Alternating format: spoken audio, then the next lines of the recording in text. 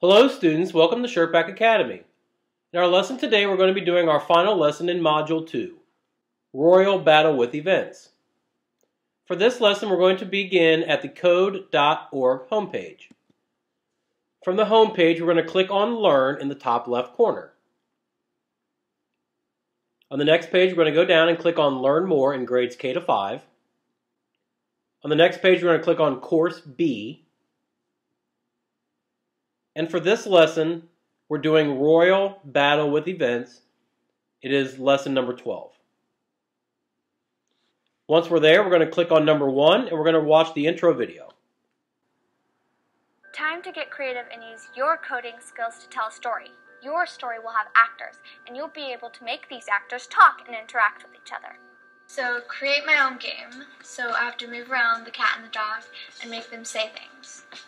Start thinking of what kind of story you want to tell. The cat's always been afraid of the dog, and what if the cat figures out the dog's just trying to be nice?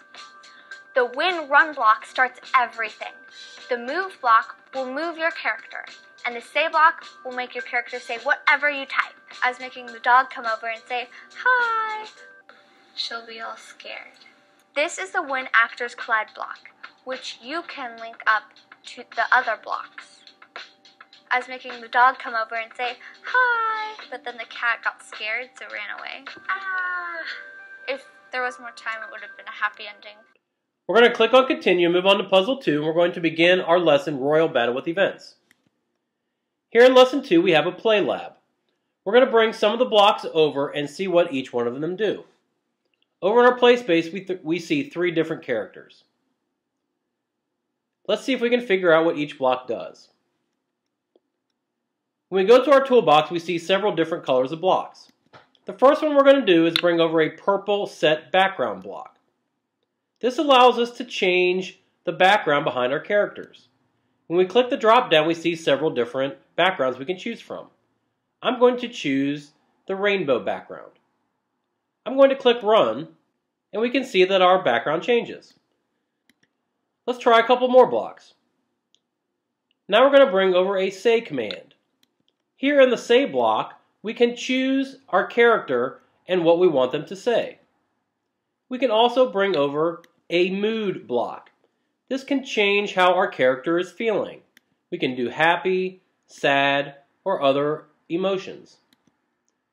You can see that we can always click on a drop-down arrow and the different characters can appear. We can change what each one does. I'm going to change a couple of our commands so that our bird will say "Hi there" and our warrior will have an unhappy face. Let's click Run. We can see that our background changed to a rainbow, our bird said "Hi there," and our soldier got angry. Let's try a couple more. Now we're going to learn about events. Events are the green blocks. I'm going to bring over a green up arrow event. I'm going to connect a move up, and I'm going to keep it set on the soldier. You can see that in the drop down we can change different directions. We always want the directions to be the same for the character and the event.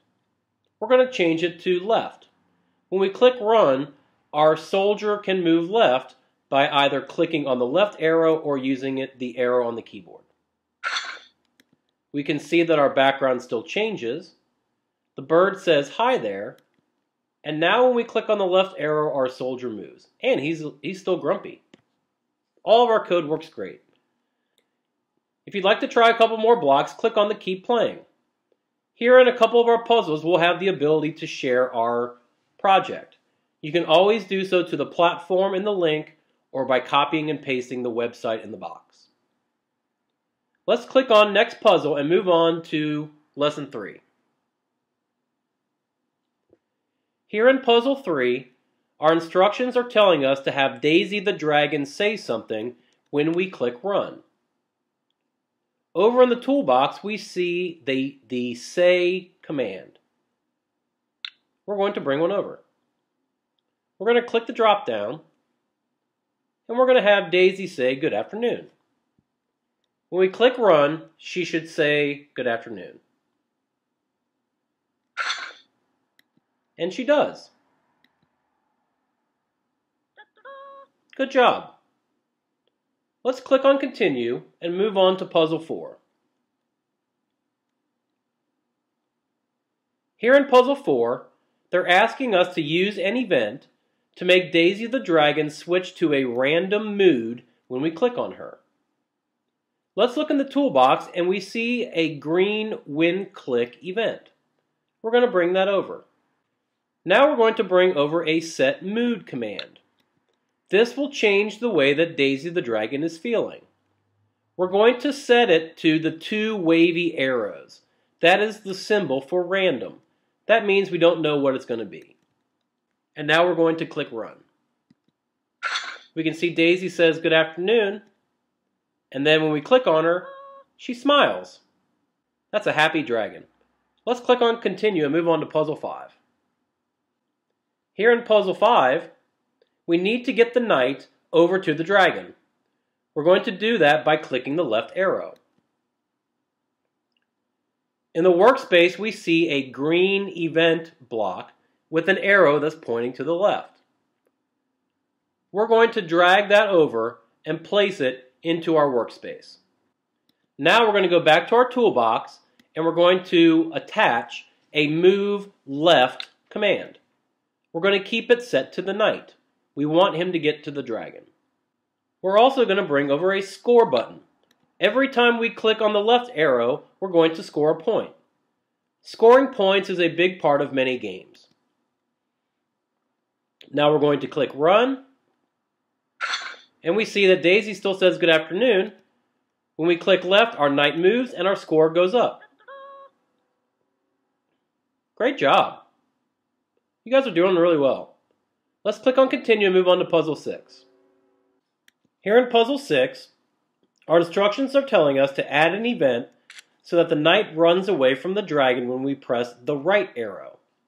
We're going to start by bringing over a green right arrow event. We're going to use this to set the right button. Then we're going to bring over a move right arrow block and connect it.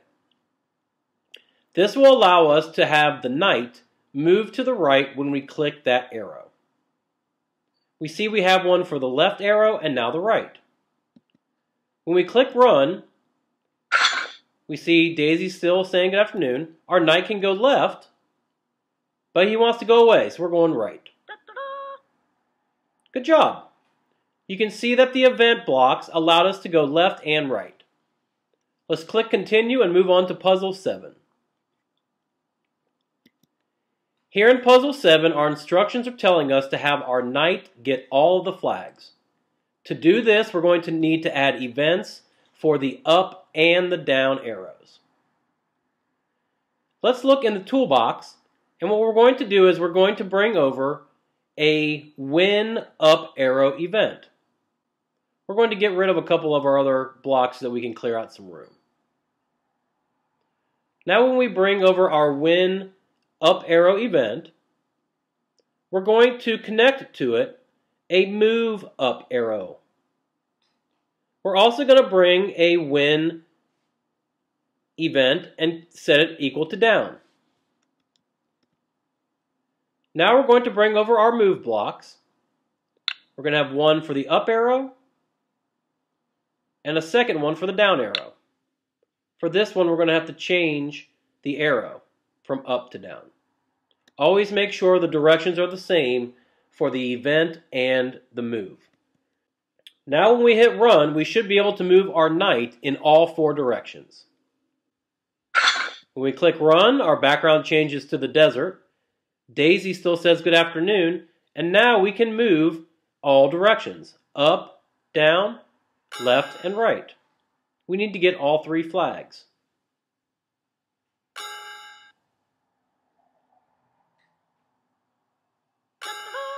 Great job. You can see how with the events, our knight could move all directions. That's an important part of each game. 2 more puzzles. Let's finish strong. Here in puzzle 8, they're asking us to add 2 things to our game. The first is we want the knight to vanish if he runs into the dragon. Second, we want them to play a sound when they collide. The first thing I'm going to do is I'm going to bring over an event when characters collide. In our toolbox, we're going to attach to our new event the vanish command. When the knight and the dragon connect, we want the knight to vanish, disappear. We're also going to play a sound. We're going to have them play a crunch sound. So now when the dragon and the knight collide, the knight should vanish and we should hear a crunch sound. Let's hit run. We can see our background changes and we can move around. Let's see if we can run into the dragon. Oh, we did! You could see that the knight disappeared and we heard the crunch sound. Let's click reset. We're going to click reset and run it one more time and try to get all the flags this time.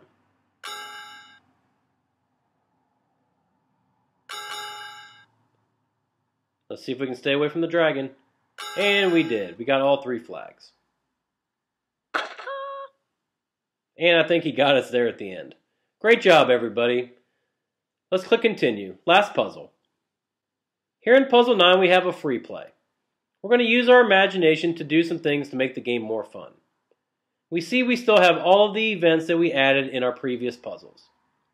Let's add a couple new features. First thing I'm going to do is I'm going to bring over a set background so we can change that. We're going to play some sounds. And I'm going to click run. You can see my background changes and we can still play our game. Try some of the other features and see what you can do for yours.